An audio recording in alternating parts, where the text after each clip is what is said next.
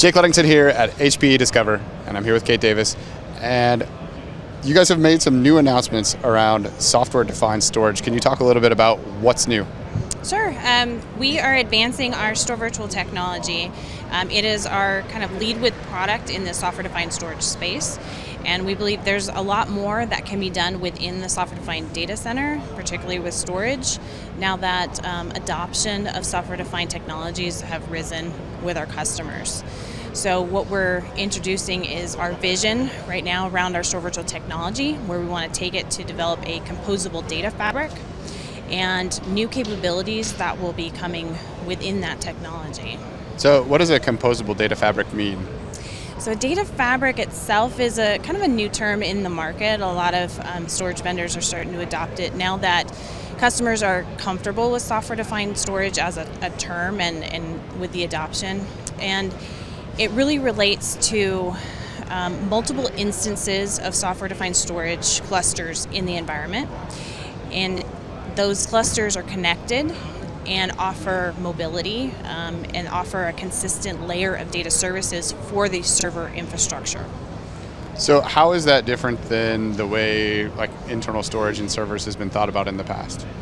It's not. It's not different at all. Just a new term that we're introducing. So kind of have to do baby steps on new technologies, and this is kind of the next step. We spent some time really educating our customer base in the market on what software-defined storage is and the value it brings by putting storage services in the servers. Now we're taking that up a notch. What can you do that takes those instances of software-defined storage, has multiple instances in the environment, can connect them together, creates that data mobility, that federation within the environment, and kind of steps it up a notch in terms of value to the customer. So thinking about this in terms of you calling it composable, does that mean that much like all of the other composable components, then this storage is truly recapturable in the model that is being defined as composable? Yeah, so it has the same characteristics, right? So it creates that fluid resource pool for the server-based infrastructure. It has APIs that connect into the management structure that you want to use. And in addition, for our software-defined storage based on Store Virtual, it's very flexible. So it's not just within our Synergy platform that we're focusing on with Composable, but it's actually every server hardware product that we have across the HPE portfolio.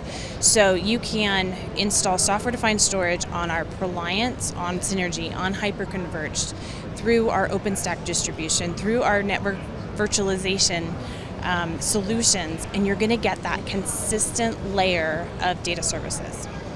That's a very comprehensive solution. It is. So whatever you want, however you want to build it, we're going to make sure you have the right data services within that environment. It's one less thing you have to worry about. Nobody wants to worry.